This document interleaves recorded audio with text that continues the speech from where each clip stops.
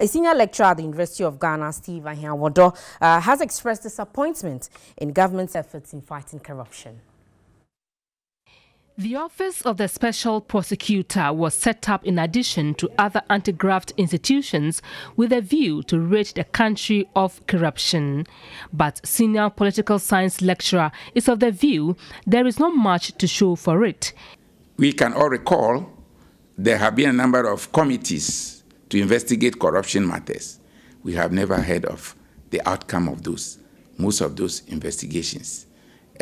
All that we hear sometimes is that the people have been asked to go back to work or their ministries have been changed.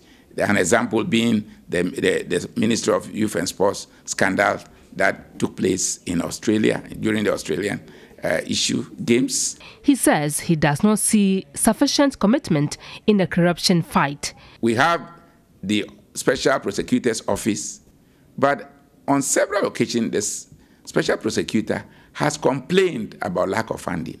So, if we are committed, then we should fund the office for it to function appropriately or according to the law that establishes it. The issue of corruption, if you ask me to score government, I'll score very low marks. Alleged acts of corruption within the Akufo-Addo government included Kelni GVG, PDS, the Australian visa scandal, BOST, the 400 motor tricycles that could not be accounted for by the Northern Development Authority, and the recent missing excavators. It will be recalled a number of ambassadors, including that of the Netherlands, USA and Denmark, last year raised issues on corruption in Ghana. The Netherlands ambassador, for instance, quizzed why the country's official policy could not be Ghana beyond corruption, but beyond aid. On her part, the U.S. ambassador to Ghana, Stephanie Sullivan, urged Ghana to fight corruption or risk losing investments.